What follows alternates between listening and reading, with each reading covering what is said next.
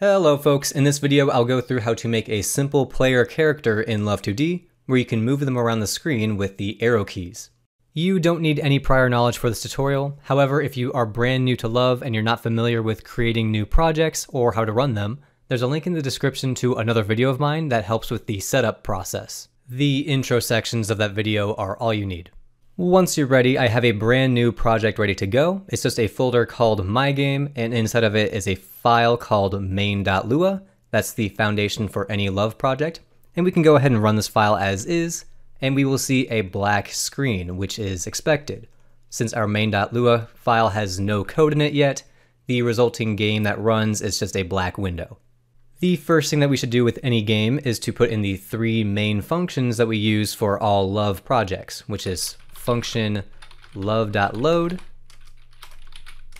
then function love.update with dt in the parentheses, and then function love.draw. And using these three functions, we'll create our player object and add some controls to it so that it can move around. To start, let's create our player table, which will take place in love.load. We will do player equals open and close curly braces. Now keep in mind that in Lua, curly braces tend to refer to tables. So since we're doing an open and close curly brace right here, that means that player is being set to be an empty table.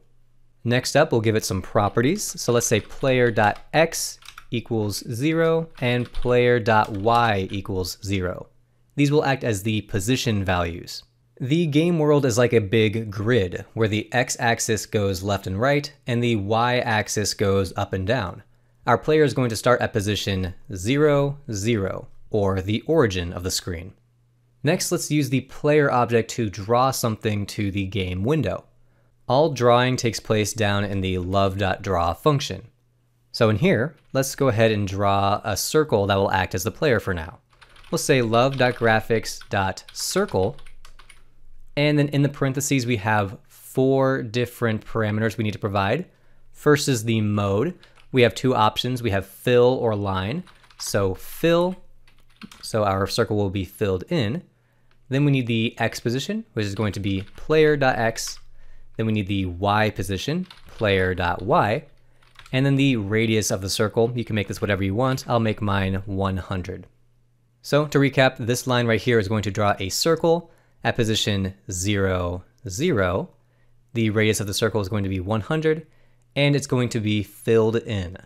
Now if we save our file and then run, we will see that we have a cut off circle in the upper left corner. Now the reason it's cut off is because the circle is at position 0, 0, and 0, 0 is the upper left corner of our game window right here.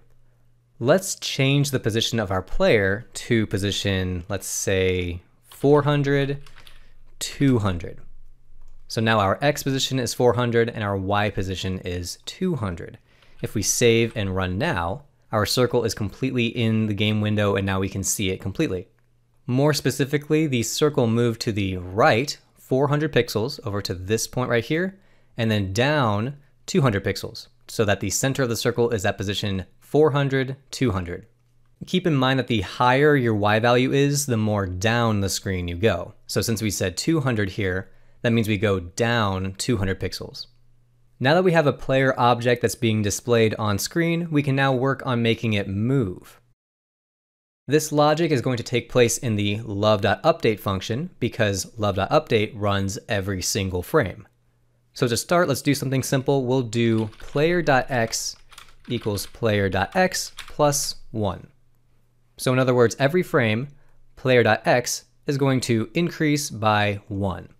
If we save and run, we will see that our circle is now moving slowly to the right. Specifically, it's moving 1 pixel every single frame. I like to call this the illusion of movement. Every frame it's updating a little bit, which makes it look like it's moving. Similarly, if we were to change this 1 to a 3, that means now we're changing the X position by 3 every frame.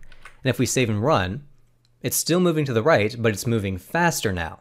Specifically, it's moving 3 pixels every frame, so that's 3 times as fast. Now our task is to do this same kind of movement, but make it correspond to the arrow keys that the player presses. You can read keyboard input very easily, and we can do this using an if statement. We'll say if love.keyboard.isDown, and then in the parentheses here we need to specify what key we're checking for is down, and we'll start with right, or in other words the right arrow key. Then, and we'll indent this line and put an end at the end of the if statement. So here we're asking, is the right arrow key pressed down? And if so, we're going to move the player to the right by 3 pixels. And this happens every single frame, so it's constantly checking for this. If we save and run now, the player isn't moving, but as soon as I press the right arrow key, he moves. And it's only going to do that when I have that arrow key pressed down. Now let's do the same thing, but for a different direction. We'll keep it easy and start with the left direction. So this time, instead of increasing by 3 every time, we will decrease by 3. Because the smaller the X value is of the player, the more to the left of the screen it will be. If we save and run now, if I hold right, he moves right, but if I hold left, the player is now moving to the left. So now we have both of the horizontal directions working. Next, let's make the player be able to move down. If we copy this section again and paste it right in here, let's check for is down the down arrow key. This time we don't want to update the player's X position because we want to move vertically. Moving vertically means we have to update the player's Y position. So player.y equals player.y, and we want to move down, so that means we're going to add 3. If we save and run, if I hold down, the player moves down. And finally, we have one more direction to do. If we copy this, we want to check for up. And if we want to move up, we just decrease by 3. And with that, we should have all 4 directions, left, right, down, and up. And it's actually more than just the 4 directions. If I hold down 2 arrow keys at once, we move at a diagonal.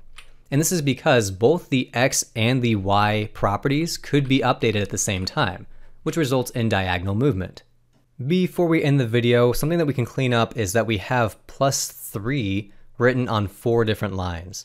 This is generally bad practice, because if I wanted to change the player's speed, or how fast he's moving, I would have to change this 3 on all 4 of these lines, and that gets kind of annoying. It would make more sense if we created a new property for the player. Let's say player.speed, and we'll set it equal to 3. Now I can take this, and instead of writing 3 in all these places, I can do player.speed. And now whenever I want to update the player's speed, I just have to update this value right here. Let's say I wanted to increase it to 5. Now my player is moving at 5 pixels per frame. So if I save and run, now we are moving faster, and it's a lot easier to manage. And one final thing I want to mention is this DT, or delta time. You can use this value to make your game run and feel the same regardless of the frame rate. I'll include more information about this in another video, which I'll be sure to link here once it's ready. Just wanted to give a heads up about that. It is not at all urgent when you're just starting out. We'll be building onto this a bit more. In the next video, I'll show how to draw real sprites into the game rather than just a plain circle like this. Thanks so much for watching. Please leave a like if you found this helpful, and I'll see you in the next one.